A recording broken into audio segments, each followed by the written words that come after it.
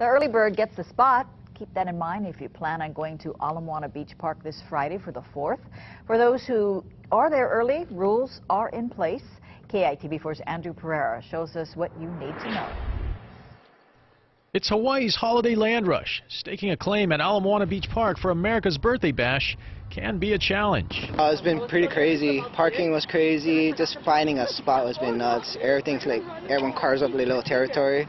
For the past several years, the city has put rules in place to make the fireworks celebration at Ala Moana just a little bit more orderly.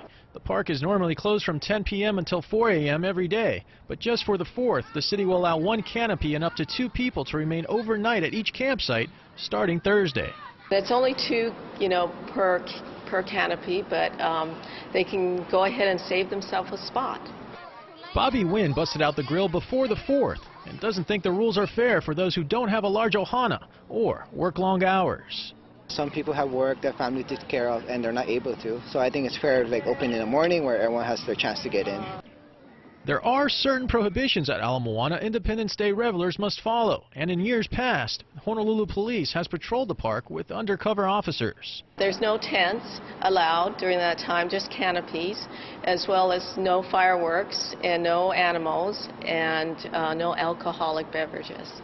And of course, parking is always an issue. The Hawaii Convention Center is offering more than 500 stalls on the 4th at $10 per vehicle.